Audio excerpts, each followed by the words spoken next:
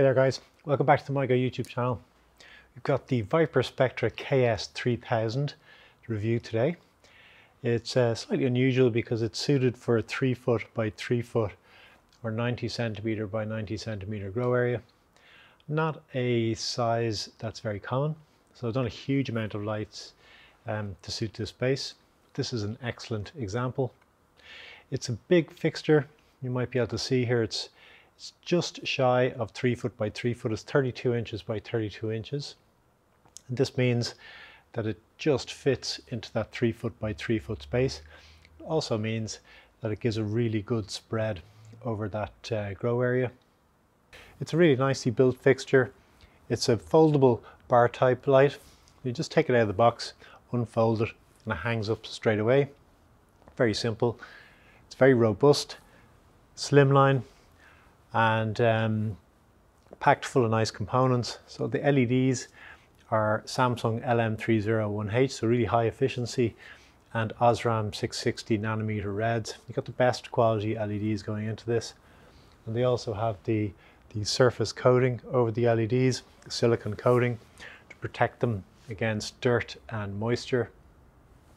The driver is a Lightfoot driver, good quality brand, high efficiency.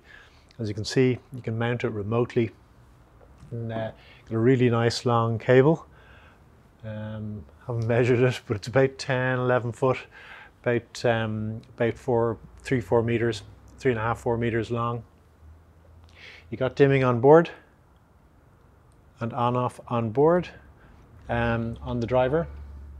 And what this does is it keeps the hanging weight of the fixture down, and also keeps the heat that the driver generates outside of the grow area or the grow tent. This is a full spectrum fixture, meaning that the light spectrum output is suitable from growing all the way from seed to harvest. And quite cleverly, Viparspectra have spread the LEDs basically unevenly. You can see it on the camera there, but the LEDs are more densely packed together at the edges than in the center, and this means when the light is down low over the plant canopy, or it means it can be positioned down low over the plant canopy, whilst giving an even spread. So you'll get more distribution towards the edges, keeping the power levels up at the edge high, and less dense LEDs in the center means that there's it reduces the potential for a hot spot in the center when you hang low. So I put it into the 3 foot by 3 foot or 90 centimeter by 90 centimeter test area and brought it down to the optimum hanging height, which I found to be 11 inches or 27 centimeters, just a touch below what Viparspectra recommend at 12 inches or 30 centimeters, so pretty aligned there.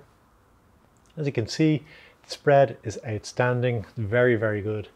You look at the lowest power number over the highest power number, it's much less than 1.5, which is really good uniformity, and means that this is about the best spread that you can get in this space. The overall system efficiency was also excellent. The total power output as measured across the test target was 847 µmols. You divide that total power output by the power consumed, just under 300 watts, 299 watts. It delivers a system efficiency of 2.3 usable ppf per watt or micromoles per watt, which is an outstanding result. Very, very good for a fixture of this price and value for money. You can see the details for the pricing down below. Got all the links for the various different Viparspectra zones, selling zones, and also there are discount codes to go with it. Please use the codes. You'll get an additional discount on the sales price and support the channel, which I'd much appreciate. So overall, Viparspectra are really coming into their own. Their lights are just getting better and better really over the last few years. It's an outstanding example. It's got all the features that really you could want from a light of this size, and yeah, very happy to recommend it. Any questions or comments, as usual folks, leave them down below. I'll get back to you as soon as possible. Take care.